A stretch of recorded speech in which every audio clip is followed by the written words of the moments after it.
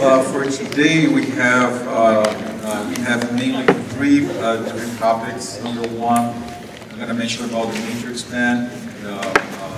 Although you guys still don't have the matrix holder, just like a big update, we had a meeting yesterday with the class president and vice president. So I talked to Dr. Fadul this morning, and he decided that the department will purchase the matrix holders. Okay, it's not a gift for you, so you can borrow the holders until the end of the semester, and these holders have to be returned by the end of this course year. And then once you go to clinic, they will be available for you for third and fourth years. Okay, so they already ordered the holders. It should be here by tomorrow. Fortunately for today, we still don't have the holders to use. It's okay. We're going to move forward with prepping.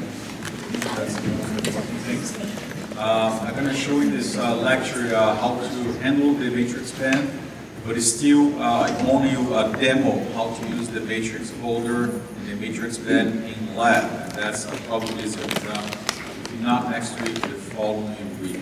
Okay. We do have the competency 1 fast approaching. I'm going to change the schedule a little bit based on this issue.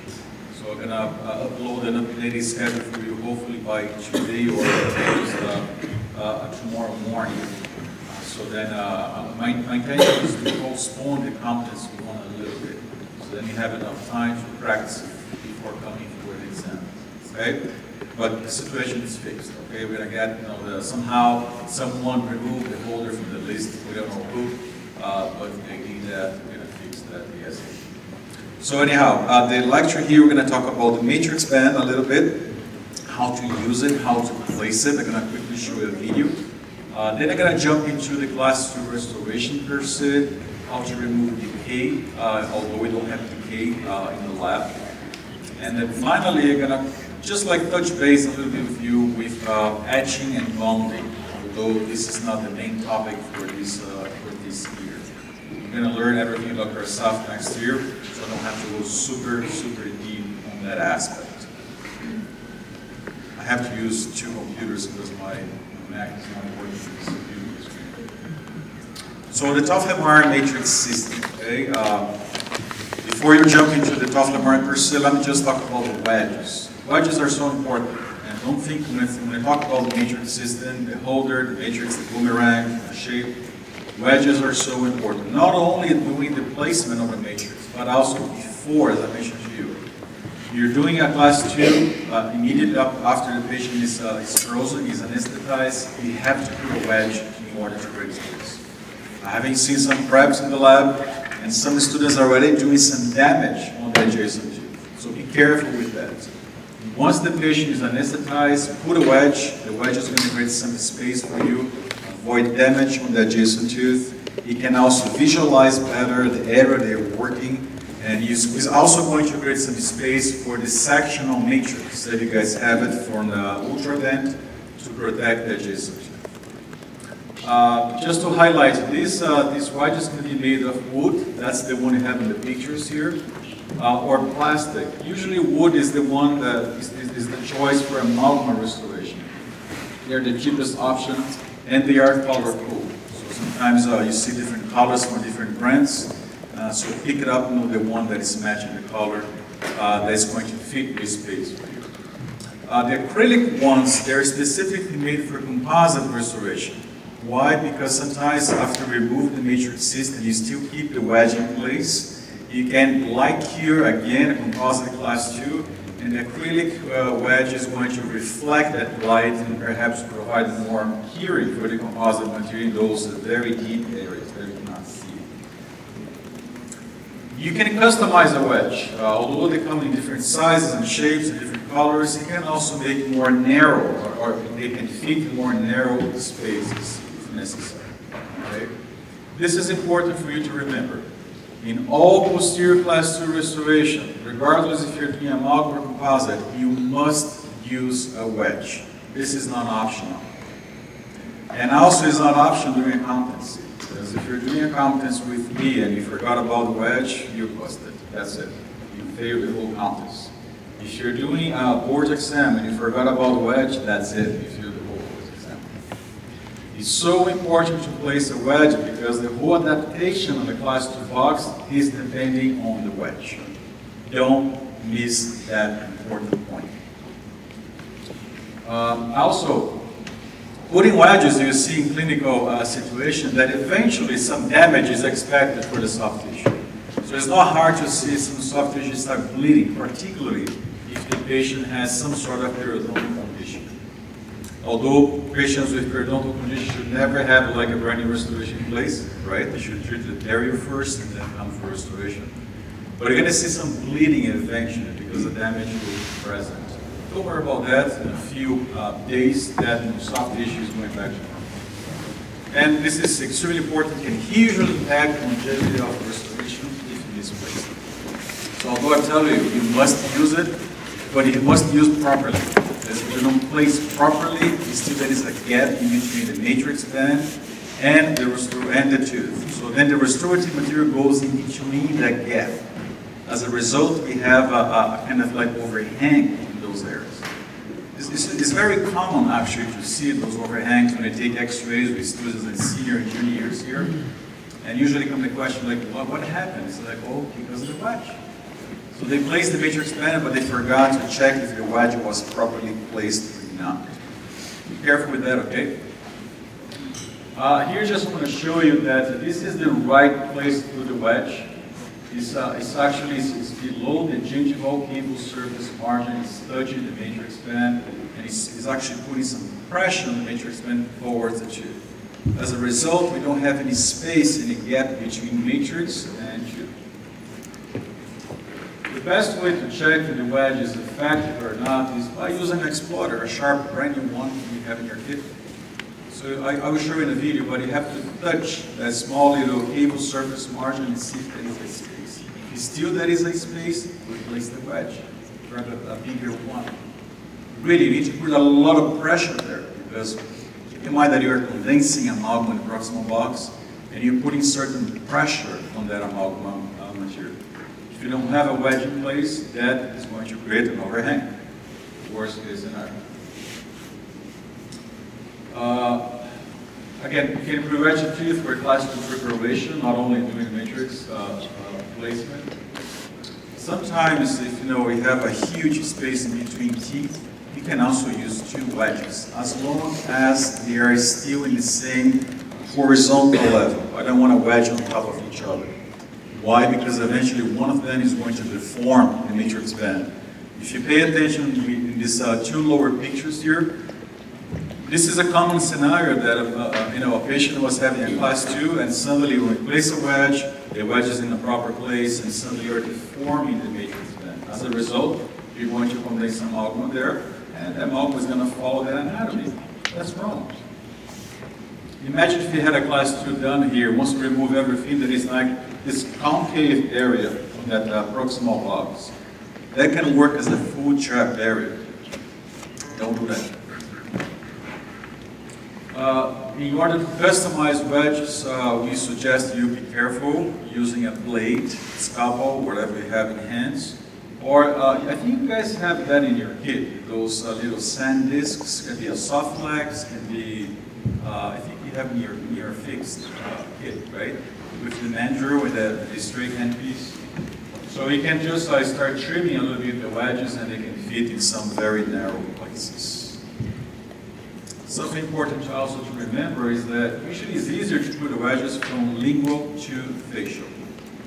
The only exception is between first and second upper molars because the facial embrasure is bigger, so you can put from facial to lingual. That's the only exception. But everything else, any other place, usually from lingual to facial. Question for you, when I mentioned about the 2 wedges, they're not supposed to be on top of each other. Can it be one from lingual to facial and the other one from facial to lingual? Yes, if you have room, if there's a diastema there, that's how we call it, a big space in between teeth, yes. Again, as long as they're not going on top of each other, you're fine because you have room for that. The only rule I'm telling you is that it's easier in a normal situation to put a wedge from lingual to facial. In a normal patient, a normal occlusion scenario. So wedges in place. I'm sorry, the PowerPoint is messing up with my keynotes presentation. I need to do this kind of crazy thing. Wedges in place. I have my matrix band in place. The next step, guys, is also super important, is to burnish that matrix band. What is the reason I'm burnishing the matrix band? It's just with the right counter for the matrix band. So when I'm condensing and finishing class 2, I have the right counter for my class 2. You see that for composite, we're actually using the prefab matrix systems, the Garrison or the Paladin, and they have a concave shape. It's a preform. You don't have to burnish anything. Why? Because if you put there, you're actually packing composite into the cabin. You're not condensing composite. You're only condensing amalgam. Does that make sense?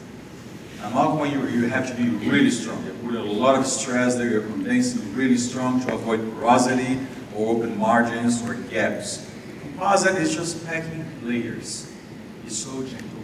That's why the matrix system for composite is slightly different, right? We can use this spoon excavator, or you can also use the burnisher. I like the burnish better because it's easier to fit in between the space there. So I don't have and this is like a 5 seconds maneuver. It won't take too long. The holder, you notice that it's a little slot called the fork, also the holder. And that slot or fork is always facing gingivally, never occlusally, because otherwise the matrix band won't be properly in place. So this is something you pay attention and be careful with that when you're doing conference, all right? By the way, this lecture was just uploaded a second ago on Canvas, so you can download the PDF there, so if you're taking notes.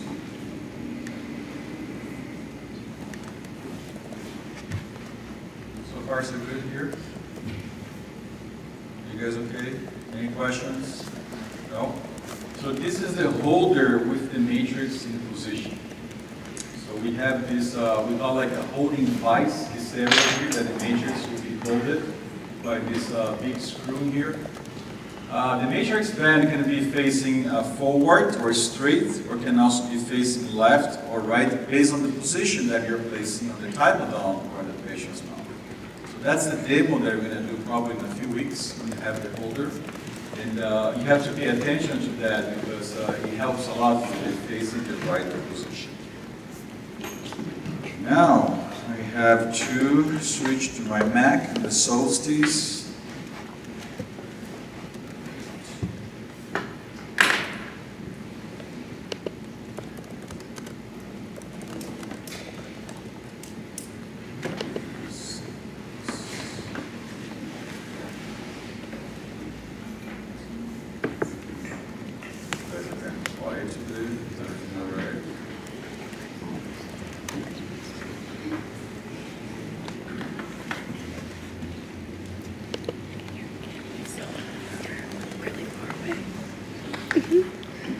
No worries. I'd let you know. I don't know it.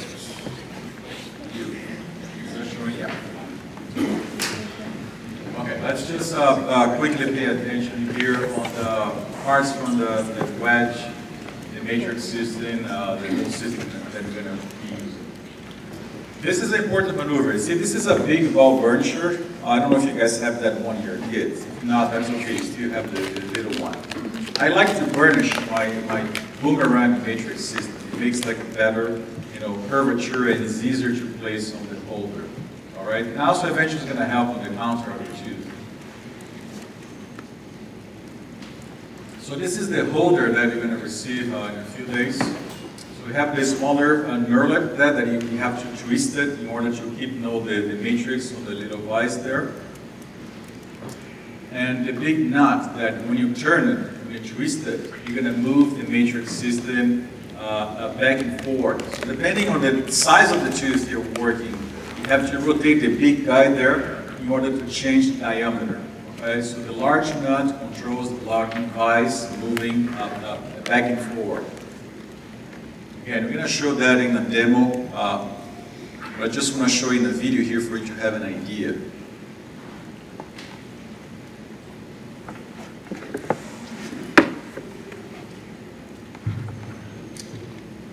now I'm going to adapt the matrix system into the holder. And you notice that once you flip and you hold it together, the matrix band, this is the top of the wire matrix band, has this boomerang shape.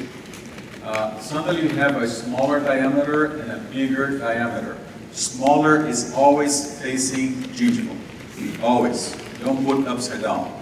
Because that's the right contour of the tooth that we're working, right? Especially by cuspids. You have the emergence profile, so a smaller area is always facing gingival. Is that okay? So far so good? Good. So we're going to place the matrix band inside the holder. Very easy and simple process. That's the slot that I was talking about. You see, it looks like a little fork. That fork is always facing gingivally, never occlusively. It's actually easier if it's facing gingivally because once you put in place, it's putting pressure and helping you to adjust towards the cervical area on the tooth. So putting the matrix in between that little slot on the vise, you're going to now turn this small little nut on the back of the matrix holder. And that is going to keep the matrix in position.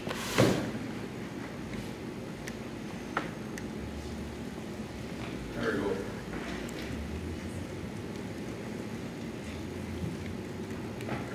When you do that in lab or in clinic, make sure that the matrix is super stable, it's not moving at all.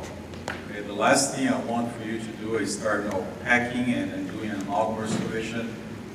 Condensing them up, and suddenly the matrix holder is going to be dislodged from the matrix system. That's a mess. Because eventually the contact is going to be open, or it might destroy the proximal marginal ridge.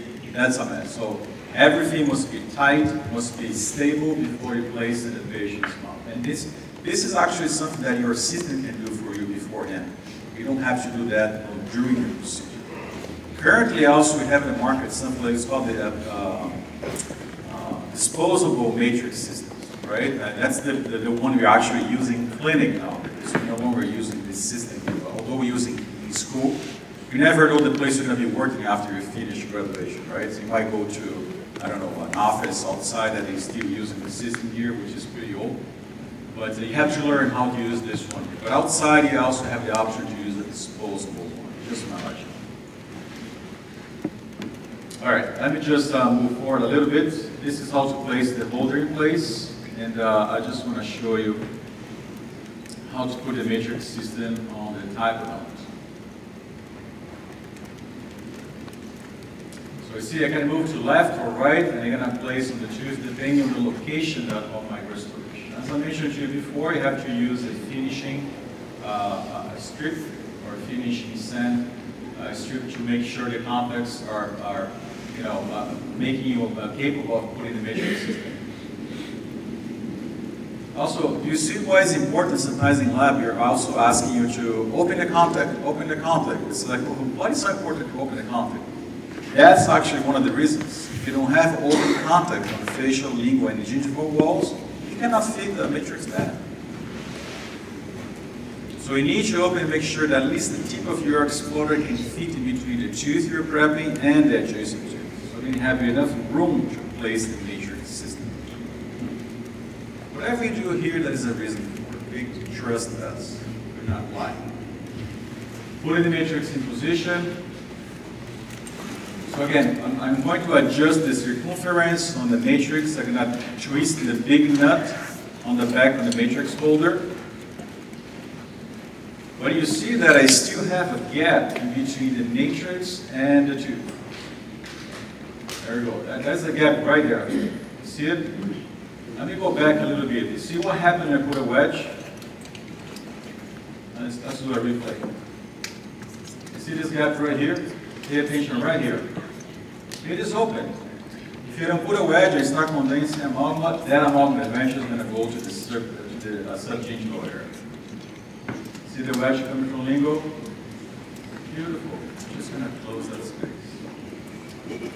And you have to put a lot of pressure, make sure the wedge is stable. I mean, don't be gentle at this time here. Be brutal. Because I want my stabilization, I want my matrix system holding together, then I can properly start condensing my amalgam. So we're going to burnish the matrix system. This is my little ball burnish. It looks like a little hammer. And always burnishing against the opposing or the adjacent. See, a few seconds. That's it. That's all I need. By doing this, I'm forming the matrix system, and it's going to copy the surface on the adjacent surface. And this is so important. I don't want to see you guys do restorations with light contact or loose contact. Because if you do that, we are going to ask you to replace the whole restoration. Worst case scenario in clinic is that you dismiss a patient with open contact, next day the patient is calling and say, you know what, I cannot even have a decent meal because food is getting trapped in there. You left just open contact. By just burnish that matrix, in seconds, you fix that small little glitch.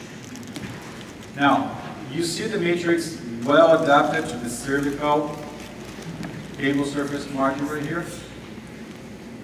Don't trust on the visual. Test it. What is the best way to test that area? It's by using an exploder. I call the exploder a check-in point.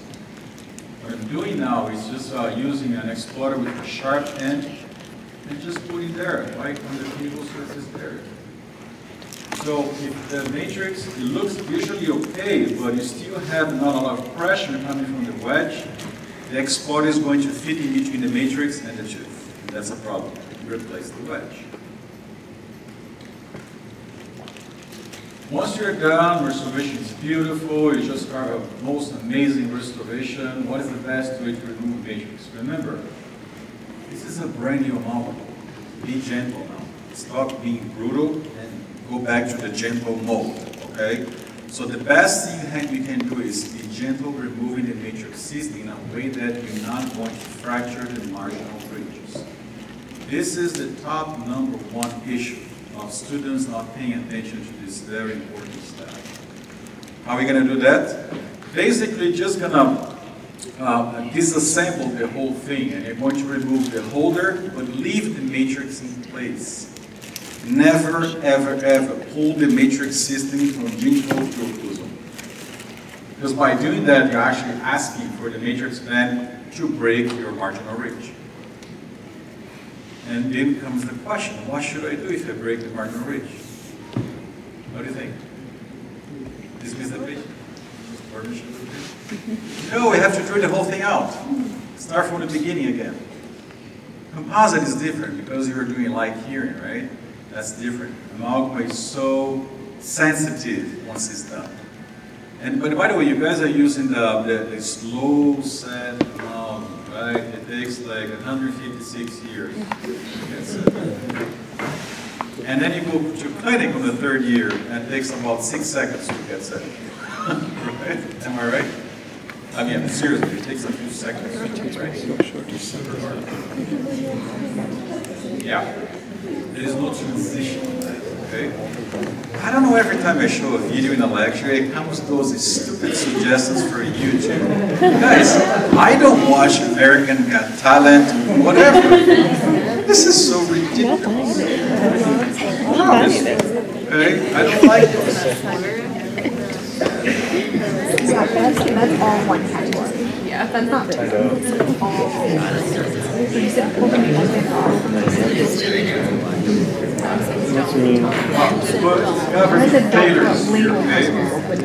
Sorry for the PowerPoint configuration. So let's see what happens if you don't pay attention to my lecture. You start doing things on your own. I start collecting beautiful pictures from you. Like these two clinical cases. Look at that. How beautiful is it, though? If your band's like this, Look how flat it is, this proximal hair. Burnishing? Who needs that? I don't know if you can see this picture here, but this is actually the finishing line. This is the mark. Right? So what is happening here? Huge overhang. Beautiful matrix system. We do have probably a contact there, but the dentist completely forgot to put a simple wedge. The thing is, sometimes you look at a picture like this and you laugh, it's like, this is ridiculous, but we don't see like the next phases of this. This area eventually is going to work as a foot trap area. You might create a periodontal issue by having pockets, and these pockets eventually going to be turning into a severe periodontal condition, and suddenly the patient comes back to the office like 5 years later, and there is no more bone right here. I have seen cases with patients with endocardial lesion because of class 2 restoration. This is serious, okay? What you're looking for is the perfect adaptation once you take a final X-ray. By the way, I always suggest my kids, my students to take final X-rays, as long as the patient is okay with that. Particularly if I'm doing a final segmentation or something, everything that involves the proximal box, no matter what, I'm taking a final X-ray. You know, it won't hurt. I mean, the radiation level is ridiculously low. And how much are you going to charge a patient for an X-ray, Dr. President? $7? You don't even charge for the plus side. So I think that is a fee, but I think the fee is about $7, right? Yeah, most people don't even charge. You know, it is part of the deal because it's actually quality control. You're actually showing patient that you care about the quality of your service, and you can show this to the patient. Say, you know what? I'm using this as a market. This is important. So as long as the patient is happy and you have a perfect occupation, there you go. You have a successful case. Questions about matrix system? No? Have you guys ever used any matrix system in the first year? Okay, good. Let's continue with the class 2 clinical sequence. I don't know what's going to happen because I have some different slides here, so hopefully the PowerPoint won't mess it up. Guys, although we are working plastic teeth, and these plastic teeth, they don't have anything going on, don't have decay, I'm not replacing restorations. Just going to slowly, bring back steps that have to be implemented. And this is actually, it's still a plastic tooth, but with some decay. Every time you see a tooth like this, lots of decay, and you're pressing in class 2, you have to always keep in mind the sequence, the steps that you're going through. In clinic, it's important that the number one step before you start giving anesthetic to the patient is to ask the patient to bite down with a piece of articulating paper. Why is that important? It's because when you're carving that amalgam or placing composite in creating anatomy, you kind of have an idea about the patient's occlusion. Sometimes when I see a tooth that has a very deep restoration or old restoration for decay that I might have to remove and replace for a new one, or I know that this, based on the X-ray, this is going to be a large restoration. This step here is helping me to memorize what I have in terms of occlusal contacts. Sometimes I even put like a piece of wax on the occlusal area of the tooth and ask the patient to bite down. When the patient opens the mouth, I can see areas that the wax is going to be deeper, indented by the occlusal tooth. And those areas I'm going to memorize, and by the time I'm carving, I'm going to go deeper in those things. Why I'm doing this? You see in clinic that once you're done the whole procedure, you're tired, your eyes are not working well, right? It's like during class 2, sometimes it's challenging. But because you memorize those areas, you kind of took advantage of that, ended up shaving down a little bit beforehand. Now the patient is biting down for the final checkup, the occlusion is perfect. What happens if you don't do that is that the patient is going to bite down slowly because it's a brand new amalgam, my fracture. And suddenly, not even the other side is touching because it's so high. What you have to do now is start carving again, start shaving down. Remember, in clinic, amalgam is going to set in seconds. You have to be careful. Suddenly, amalgam is hard, if the carver is not working, you have to switch for a burr. That time that you're losing is actually costing you money. Again, the idea of the goal is to start and finish a procedure in a 30 minutes time slot. Doing this whole thing here in 30 minutes. You don't do that in 30 minutes if you don't have the steps beforehand already in your mind. And this is a very important one. Take advantage of the articulating paper and memorize the patient's occlusion before you even start drilling the tooth. If you want to do that in the lab just to memorize this step, do it. I don't mind at all. You guys have articulating papers, right? Using fixed. Do that. Pick the type of those to apply together, and they have some sort of occlusal check mark points. Then the patient is ready, I'm going to put my isolation. For that, of course, the patient is going to be anesthetized. Remember, by putting the clamp in the isolation, patient must be fully anesthetized. Otherwise, this is going to hurt. But look how beautiful it is. Now I have the isolation in place. I have this contrast that I mentioned to you last week from the tooth with the rubber dam. I can better see areas because now I don't have saliva, I don't have more bleeding. When you put the light on the tooth, it's going to reflect beautifully in all those areas. And even by using loupes, you can see whatever you want. What is the first step? You want to start drilling a class 2 here. Don't grab the high-speed handpiece, the 245 with the 1156. That's nuts. You have to remove the gate. Here in the lab downstairs, we don't have the gate. Don't worry. Go for the 1156 and the 245. But in clinic, this is the very first step.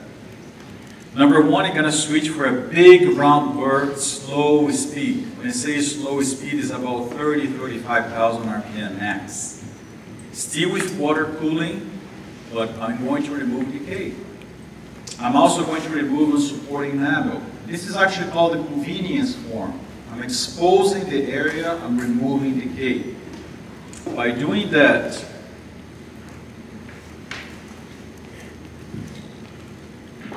this is actually a pretty close simulation of a clinic. You see that, debris flying all over the place. It's actually decay. It's a mix of organic and inorganic, substrate with bacteria. I call it Parmesan cheese. I love the Parmesan cheese taste because I can easily visualize.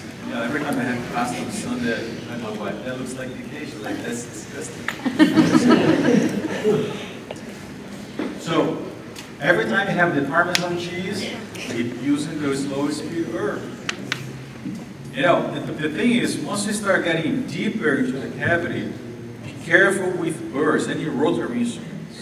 What is the best idea? Switch for the hand instruments. Spool excavator. If you notice on the x-ray, and by the way, everything that I'm doing here, let's simulate that this is a real clinical case. At the same time, I have a huge PA right in front of me. Because if this is a real patient, I'm removing that amount of decay, number one. That tooth, previously, I already did something called the vitality test. I was making sure the tooth is vital, is responding. I don't need a root canal. Number two, that x-ray is right in front of me all the time. Because I want to see exactly how far I am from the pulp. If you're eventually going to have a pulp exposure, well, isolation is already in place, at least this tooth is protected. There is a chance that I can do a proper root canal. Not me, but I refer to another dentist. Number two, if I'm going super deep, I don't want to contaminate the cavity. The last thing I want is to mix and put in the equation here, contamination comes from the saliva. So isolation is extremely important. So a spoon excavator is going to help you remove the Parmesan cheese slowly if you're getting to more deeper areas. If you start seeing the dentin changing colors, it's going to more a pinkish dentin. Be ready. You might have exposure. Sometimes exposure means that you no longer have just like a bleeding. Have you guys seen like an exposure in a bowl? I'm going to bring probably a video, so I want to show that. Sometimes you can see like live blood coming from the tooth, and that's a huge exposure. But sometimes that is a microscopic exposure. Those are you don't see it. He had exposure, but he had no idea. And he said, "You know what? I'm going to restore the tooth anyways. The tooth is going to survive. You won't." Eventually, that patient might need a root canal. Anyhow, going back here, the goal is to remove decay, and that dentin is sound. It's hard. It makes a noise. Have you heard like the kind of noise and use a spoon excavator? Not yet, because we haven't worked with your natural teeth. That's why you're having a lab session next week. By the way, don't forget to bring in natural teeth. We're going to be removing decay. And I want you guys to learn that precious sound that is from the spoon excavator. It's showing a hard dentin. It's a caries-free dentin. That's the most amazing sound when you're dealing with a case like this. Right up there. It's a sound too. I did my job. You can exactly do the same thing on both ends to remove all those decays. So next week, hopefully you're going to have experience using this spoon escaveiro and listen to that sound. That's so important. Once you listen to that sound, you hear that sound, and the dentin is hard, is no longer stained or anything, that's a healthy dentin. You're good to go. If you get it's pinkish or it's changing colors, that means you're probably way super close to the function. We do also have a lecture coming up in a few weeks. Dr. Risante is going to do the lecture talking about liners and bases, okay? So he's going to teach you what to do when you have like a deep dentin exposure or a deep cavity like this. So you have to use some medication inside the tooth before placing the restoration. All right? That's coming up in a few weeks. So again, the sectional matrix is in place. I have my wedge. This is the pre-wedging maneuver in order to create space. I'm going to continue removing my decay using my round burr. You see that I'm tilting the round burr 45 degrees, going towards the proximal area there. Guys, it's still slow speed. I'm removing decay. I'm just showing the real life. Okay? Removing decay, slow speed, and suddenly, once this is done, I'm going to move forward and switch for a high-speed burr.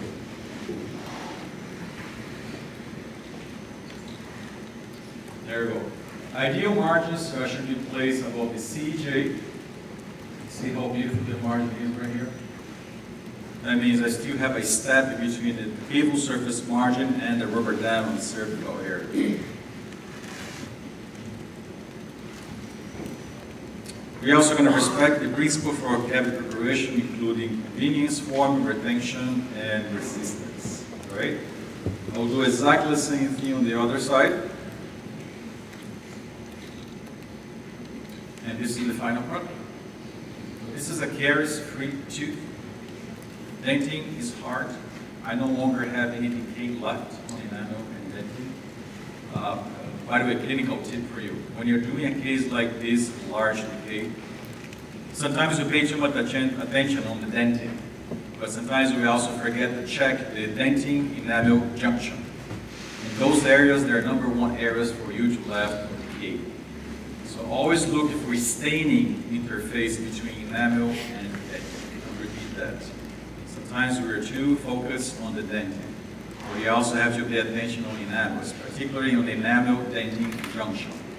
That's the #1 area that you guys are going to left some decay. And that decay is going to lead this tooth to a recurrent decay and a bunch of problems that the patient, eventually the patient have to replace them. See how beautiful it is? I have a very flat gingival floor. I have a decent, smooth gingival cable surface margin. What is the retention form here? When you look at you through the occlusive view, like the way I'm looking right now, I cannot see the internal line angles besides the axial focal line angle. That means that this tooth has what? Convergent on the facial and lingual walls. If you do exactly the same thing on your type gum, but you still see an internal line angle, means what? You have divergent. Go back. Last week I saw a bunch of divergent, particularly in the proximal boxes. Watch out, put a mirror if you want to remove here in the lab, just for training purposes, for this first sessions. Remove the typogram and look in your hand, that's fine. But keep practicing using a mirror in a way that you can see this tooth in that particular angle. Promise? No more divergent, always convergent. Go home today, say divergent, convergent, divergent, convergent. All right? Questions so far? No? Once this is done, again, let's say this is a case for deep caries, so eventually you might have to use a liner or a base or both. Dr. Vicente is going to give you a lecture about that. But let's say that the liner and base is already placed. The tooth is ready to be restored. The next step is to do what you call the hybrid layer formation. We're going to prepare this tooth to receive an adhesive layer. Guys, back in the day when I was in dental school, a long time ago, actually it was more than 20 years ago, We didn't have adhesives to be used with amalgam. At that time, we used to put like something called like a varnish. And the idea was a mix of epoxy resin with some solvent. And the goal for that project was to seal the dentin tubes. And then you put amalgam on top, and that's it. Most of the dentists never use the varnish, right, Dr. J? You use varnish? Well, but they used to teach you that, but my question is, do you think people outside are using varnish a lot? By the way, if you have a dentist, a parent, or a relative in your family, they probably have some varnish left in the dental office. That smell, for me, smells like a dentist. That's a dental office smell, right? This is the best smell you can have in a dental office. Because it epoxy resin, right? And the solvent. Well, it has eugenol inside. Yeah, but there is some resin percentage there. You're absolutely right. That's the eugenol. And I love that smell. Every time I have a chance, it's like, oh, But the clinic's not in the building. yeah. Yeah. Because he remembers the juvenile smell. That's a good story. So what happened over the years that the technology came in, the industries, they start working something called adhesive. Okay? You guys were never exposed to the age of adhesion. Eventually, everything nowadays in terms of restorative dentistry is based on that. The ultimate goal in dentistry, for at least for us, the restorative people, is to seal dentin tooth. So they switched the varnish, the amalgam varnish, for something called adhesive. And actually, that's the same procedure you guys have been doing for Dr. Asaf, of course. Probably in the other preclinical course and all over your life, during your clinical use. Have you guys ever used phosphoric acid before? But not adhesives, right? You just etch the tooth and you apply some sealants. Am I correct? What was the experience? You know who created that idea? It was a guy in 1955. His name was Michael Buonocore. And he is the father of the adhesion age. Basically, Buonocore was not only a dentist, right? He was also an engineer. So he developed that idea based on painting techniques that he used to see, like people painting boats and things like that. And he noticed that these guys were using some sort of acid or a primer before applying the painting material. So he said, you know what happens if you do exactly the same thing with tooth? And he started testing different types of acids, and somehow he came up with the idea of using phosphoric acid, which is a very weak acid, but actually was creating a perfect pattern to use with sealants. So this article from 1955 was specifically talking about sealants and how to use phosphoric acid. Going back here, when you finish a class 2, in lab or in the clinic, so we have to create the hybrid layer. We have to seal all the dentin tubes. First step is to use the phosphoric acid, 37%, 30 seconds on enamel, 15 seconds on dentin. This is universal.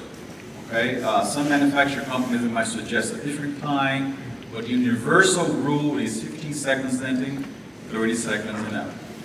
Repeat after me. 15 seconds dentin, 30 seconds enamel. Again, 15 seconds dentin, 30 seconds enamel. Don't do it the other way around. The 30 seconds dentin might create a lot of sensitivity. You ask the patient to go through the root. Anyhow, when you're applying the phosphoric acid, the goal is also to protect the adjacent tooth from this acid. I just want to etch my candid preparation. I don't want to etch anything else.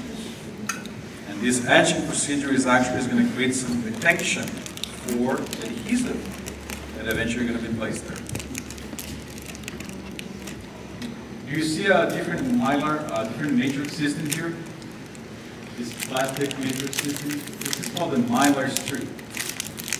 You guys are going to use that a lot with Dr. Asaf for class 3s, 5s, not 5, class 3s and class 4s. Composite. That's a plastic, really flexible matrix system. Don't use that to restore amalgam. Because if you do that, I might have a heart attack. That's a no-no, that's not acceptable. So put it aside once you do the etching and bonding. Okay, do not just work with that matrix system.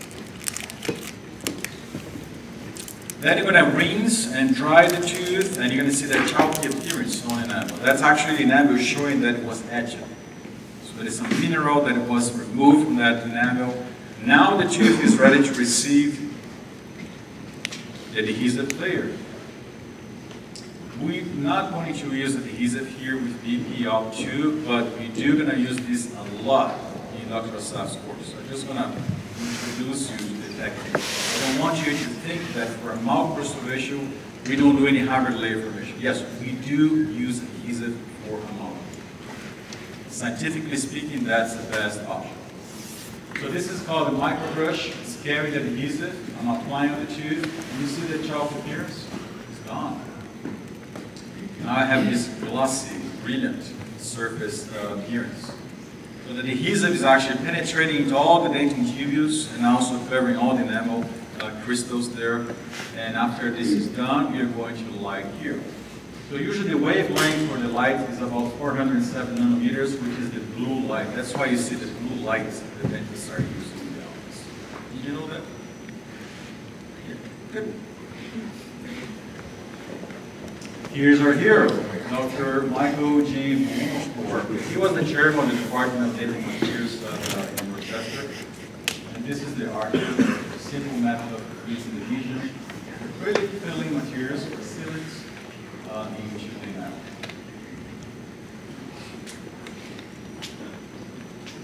Just for you to memorize better my idea here. This is what happens when you're actually etching the enamel. Okay, this is the enamel surface. By the way, if you don't remember, enamel is composed by 95% of hydroxyapatite, a very, very low percentage of organic phase, 1% more or less, and about 4% of water. You have a lot of mineral on enamel. It's so much easier to etch enamel when you use the phosphoric acid. I apply my acid here. Usually, by the way, the phosphoric acid is blue. Okay? They're kind of like color code. Let's remove a layer of enamel and see what happens when I apply the phosphoric acid. The blue gel comes on top of enamel. Clinically speaking, I like to clean my enamel surface with pumice and water, so this blue gel actually penetrates better, create a better etching surface for me. And the idea is to remove some mineral content.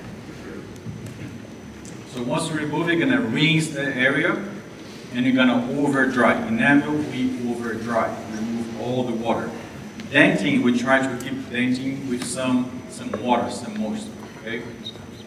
Just in terms of information, basically we have 3 types of enamel etching patterns. The first one, we're going to etch mostly the periphery, the core actually, the crystals. The pattern number 2, we're going to etch the periphery of the crystals.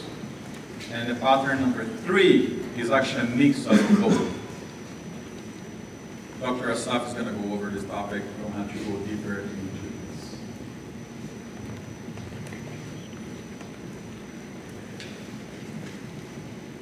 So denting is a little bit different. Because of the organic phase, we have a way higher percentage in there. So we still have about 70% of hydroxyapatite, so it's a pretty decent percentage. But in terms of water and organic phase, basically collagen type 1 fibers, we have the remaining 30%. So, and dentin is actually different because it's a living tissue. We have extensions coming from the pulp chamber into the dentin. But let's put the same situation, put the phosphoric acid on top of my dentin, and let's see what happens. Number 1, in dentin, actually, we have different number of dentin tubules. So the closer you are to the pulp chamber, the higher is the number of dentin tubules. That's why I was mentioning to you, be careful with deep decay cavities. Because not only there is chance for it to expose the pulp, but also the chance for sensitivity. You have way more dentin tubules, and actually these dentin tubules are actually bigger in terms of height. So applying this is actually the hybrid layer, or I'm sorry, the smear layer. that's a mix of organic, inorganic, and water, and oils, and a bunch of stuff. That is a debris that is left on the dentin surface. So when you apply the phosphoric acid on the dentin, you're actually removing that smear layer over the dentin. And not only that, you're also going to remove minerals from the dentin tubules. But because the percentage of organic is so high, eventually you're going to expose some collagen fibers. And these are the fibers that you can see on the video right here. When I said before that in amp you have to over dry because you get a better adhesion, for dentin you have to keep some moisture in there. Why? Because these collagen fibers type 1s, they don't like to be over dried. Eventually if you over dry, they're going to collapse. If they collapse, you don't have a proper adhesion. So the adhesive system, the liquid that you're applying, is not going to fully penetrate in those areas.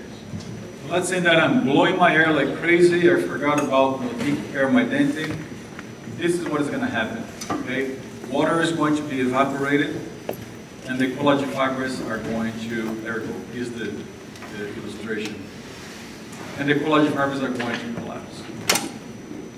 Thinking of that, the adhesive systems nowadays, they come together with some sort of like water protection or extra technology protection for this effect. So when you apply this adhesive system, eventually they're going to bring back the collagen fibers into the right position. And this is actually going to benefit the adhesion and improve the penetration of the adhesive into the dentin tubes. So again, the basic recipe is removing adhesive, removing phosphoric acid, You have to over dry enamel, but at the same time protect the dentin against over drying. This is going to be the best scenario for you to apply the adhesive system. Water, acetone, and alcohol, these are the three main substances they use, the chemical things they use to keep the moisture on the dentin surface. When you apply the adhesive system, the adhesive itself is going to penetrate into the dentin tubes, and they're going to light cure the surface. By doing that, you're actually sealing everything. Question for you, why do you need to seal dentin tubes by doing a restoration, either amalgam or Movado? What's the big deal? Any ideas?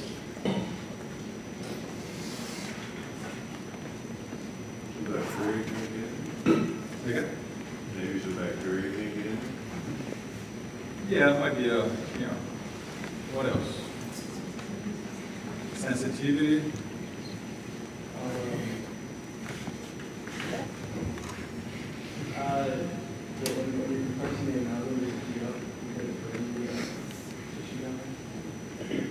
When you compress, or when you're putting them all in the function. Number one thing, guys, what do we have inside the dentin tubes? I just mentioned that dentin is a living tissue, right? Well, actually, I'm spending time talking about dentin, liners, and bases that eventually you're going to learn more about that and adhesives. Our goal as a dentist is to seal all the dentin tubes, is to provide some sort of medication for that area. Why? Because inside the dentin tubes, we have extensions coming from the pulp. Also, we have water. Water and any restorative materials, they don't talk to each other. They're enemies. Okay? Plus, we have the toxicity coming from any restorative material. Any chemical stuff that they put inside the tube. So the goal when I say like you have to seal dentin tubes or dentinal tubes, number one is to avoid microleakage. It comes with bacteria. So in order to avoid contamination more inside those small little tiny dentin tubes. Number two is also to provide a protection layer in between the tooth and the restorative material. The big problem with amalgam, that's why we're using nowadays adhesives with amalgam, is that amalgam is a metal. If you like barbecue, you know probably that you don't have to put your hands close to the barbecue, otherwise it's going to burn. Why? Because it's a metal. That is going to conduct thermal, right? So the goal is to avoid when these amalgamas are in function, patients eventually is going to drink, hot liquids or hot food, and then actually the heat is going to be transferred into the tooth. By putting a layer of adhesive, this is a kind of like extra thermal protection in between the amalgam and the tooth. Moreover, if you can think about a million things that why you're putting this stuff in between the tooth and the restorative tooth, but what happens to amalgam after a number of years? Shrinkage? No. It's actually expansion on shrinkage. Purge? You have some oxidation going on there, right? That oxidation can actually easily penetrate into the dental tubes. And suddenly the patient comes back after 20 years and the tooth is completely dark and somehow it changes the shape. And these patients are asking you to do some bleaching, something to fix the shade or the color. You cannot fix that color. Besides putting it in here, right, or putting something on the facial aspect of the tooth. So by putting that single layer of adhesive, you're actually protecting the tooth against this staining of the oxidation to go into the dental tube. Does that make sense? So they have a bunch of things, right? I'm not going to go over the whole thing here, but this is a completely different topic. And Dr. Asaf is going to go deeper into that. If you can highlight a few bullet points for you, it's like avoid sensitivity, avoid contamination, provide longevity for the restoration, protect the tooth against staining, against a change of shape, protect the tooth against